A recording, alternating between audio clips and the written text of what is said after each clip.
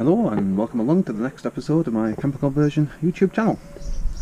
So this video is going to be an introduction for the next project coming up on this channel. And that's going to be a Mercedes Treka Minibus, as you can see here. Now I've had this parked up for a while now while I've been finishing off, doing the full conversion of a VW T5. Now this conversion is pretty much all done, the bodywork's all done, it's going to be going in for paint soon. But I can't get it in yet, so in the meantime I'm going to be starting on the bus while the T5's waiting to go in for paint, because once that's painted then that's actually fully finished off completely. So I did do a bit of a roundup video when I did buy this originally. I'll put some of that up now just to show you what it looked like when I first bought it. I have a lovely little Mercedes Treka Minibus that I've just purchased. Now this is a 16-seater mobility minibus, the type that has the wheelchair lift at the back as well. Now everything in here is absolutely superb condition, so I'm going to be taking these seats out just to try and sell online, just to try and recoup some of the money I paid for the bus.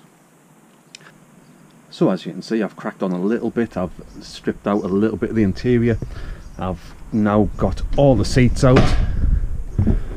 So as you can see, it's a nice big open space now that's now ready to start getting completely stripped back. All the seats are gone, they've been sold online, they recouped a nice little bit of money back towards the cost of the van.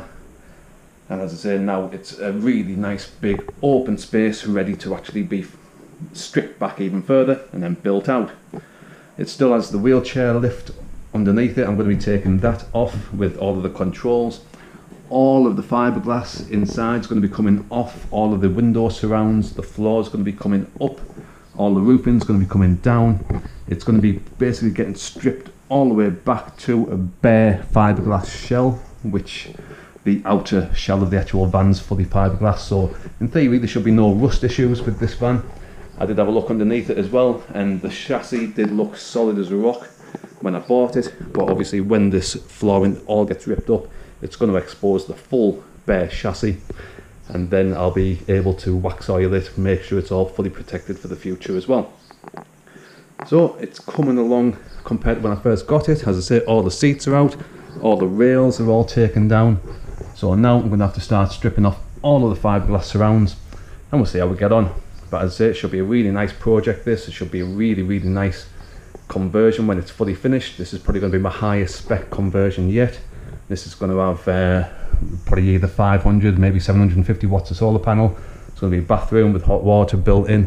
It's going to be Victron equipment coming in for battery charging, inverters. I've got huge AGM marine grade batteries for this as well.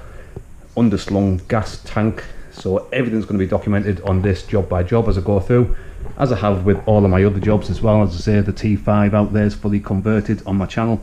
The T4 is also fully documented, as well as a few little micro campers as well. So hit that subscribe button, follow along with this build. As I said, there's going to be a hell of a lot of jobs to come on this. There's going to be a few jobs just getting it all stripped back to the bare chassis, then getting it all built up again from bare scratch basically. So as I say, hit that subscribe button, give the video a thumbs up, and as I say, we'll follow along and see what the end result's going to be.